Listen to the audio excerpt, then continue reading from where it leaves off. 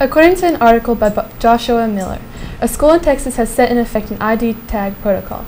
The students wear ID tags that broadcast their current location to the school system. The tag would also be used for tracking lunches, library books, and even computer time.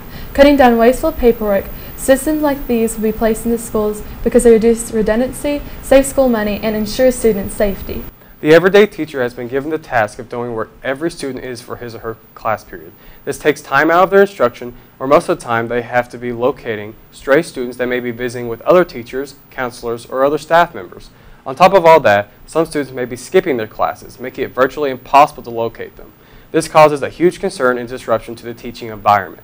However, implementing these new global positioning and radio frequency identification systems will ease the concern.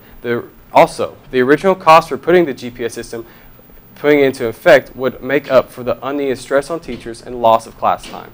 Not only would the system be paying back its installation costs through more quality education, but also through profit and governmental funding. Its ability to track students would allow for easier location of truancy or skipping students.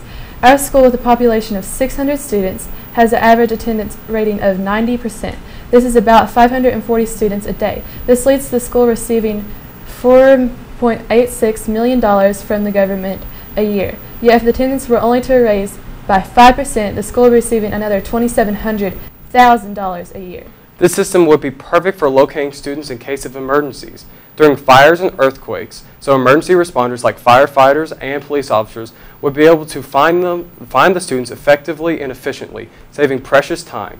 Or in other extreme cases, like school intrusions, students could receive assistance quicker and in a timelier manner.